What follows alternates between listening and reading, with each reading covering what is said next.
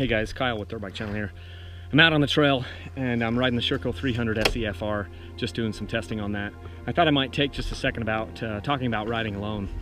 I try not to ride alone a ton, but I end up having to ride alone a little bit just because I can't always fit, you know, I can't always work into everybody's schedule. And I don't want to have to work by other people's schedule all the time. So sometimes I have to ride, I do end up riding alone. And a lot of guys think that that might be, you know, a little bit of a risk, like too much of a risk, it'd be reckless. I just take it easy. I don't push it as hard when I'm alone. I use that time to enjoy, you know, smell the roses a little bit, work on some skills that don't necessarily involve blazing speed. You know, work on clutch control, work on braking, work on some sort of a turn or something like that. Work on a pivot turn. Because I like to get out in nature. I like to be out in places like this and up in the mountains. I can't go up to the mountains yet because I've got too much snow up there, but I like to get out and I like to be connected with nature and get away from you know, the pressures of work and all those different things. And sometimes it's nice to just listen to the birds, listen to nature, and get out there and just be quiet. And so sometimes I ride alone, so I can be alone. Sometimes I need that. And it's a calculated thing. I don't push it as hard, like I said, but I do enjoy these times to come out and get centered a little bit. You know what I mean?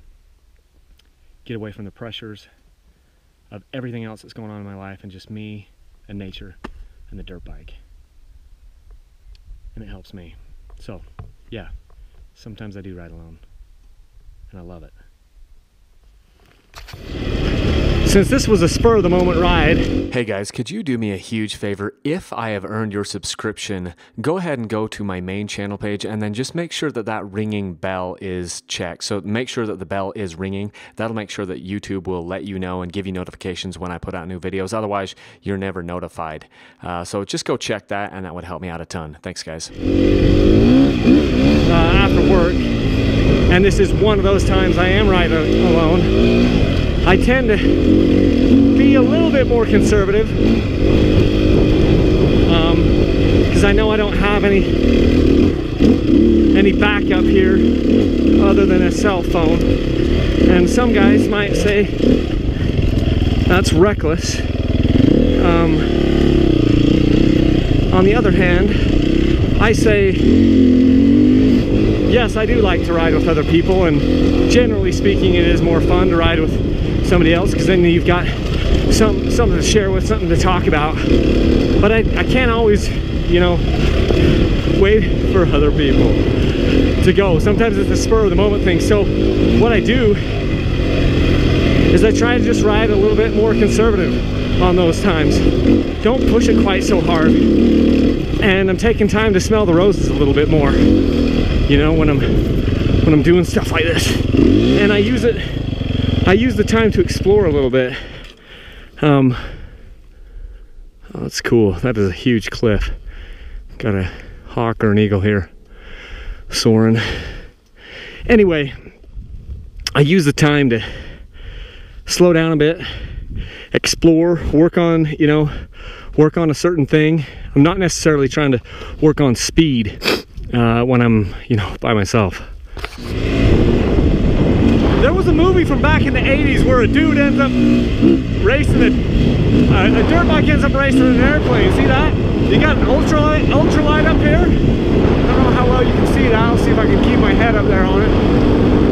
So there's an ultralight booking around here, and I feel like I'm on that movie, racing the dude. 10 points for anyone who can come up with that movie. Because I don't know what it is, I just remember watching it as a kid, thinking how sweet was that. I might not have told you guys this, probably did, but here you have a map switch on this Yurko. You've got to the left, if you put it to the left, it puts it into grandpa mode, you know, or traction mode, whatever you want. It takes a little bit of the stink off the motor. And then when you sling it to the right here, it goes into killer bee mode. And I'm just gonna tell you right now, I leave it in killer bee mode. I make sure that switches over by my thumb. On one hand, it's nice. It's nice that they have it right there so it's easy to get to. I was worried that I was gonna end up bumping it a lot when I'm riding, and I haven't actually had that issue yet. So, although I was a little worried that it was gonna be too close, and I do think you can bump that thing accidentally. I just haven't done it yet. And I thought it was gonna be an issue, but it doesn't seem to be. So, right near your hand, you can think of it this way. Near your hand outside, putting it to the right, that's where it affects the throttle. I mean, obviously it affects the throttle both times, but to the right is more throttle, more power. To the left is softening the hit there. That's my explanation.